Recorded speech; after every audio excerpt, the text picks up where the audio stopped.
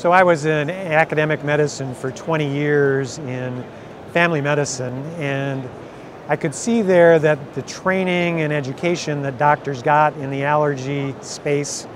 was lacking in virtually every instance. Many of them come away from their entire medical school and residency knowing nothing about the allergy blood testing that we have available through the ImmunoCAP system. So the traditional skin testing that allergists do uses whole allergens rather than just whole extract testing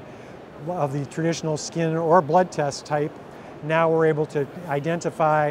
the specific IgE, immunoglobulin E, in the patient's blood to which they're reacting when they're exposed to the particular allergen. For instance, in the case of patients who are thought to be peanut allergic, to identify which individual component proteins of the peanut that they're sensitized and reacting to. And so we're able to start to risk stratify patients and figure out which ones are really likely to have a severe anaphylactic reaction, as it's called, and others who might actually be able to eat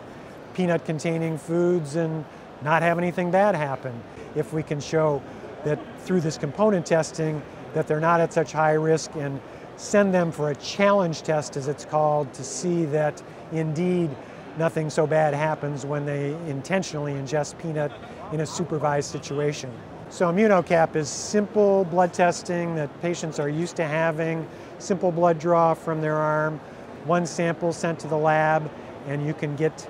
the specific IgE results to a number of different allergens from a single blood draw, and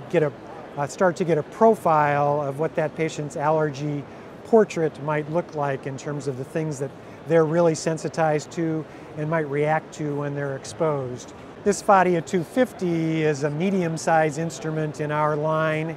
and so it's typically in a hospital laboratory where they might run a medium volume of testing. But we have the 100, which is a much smaller instrument that would be even for a physician's office, and going up to the 5,000, which would be for the largest kinds of reference labs. We can take care of labs that are of any size with the testing instrumentation that we have available in the ImmunoCAP line. The website is at allergy.com and would be a good place to go for more information.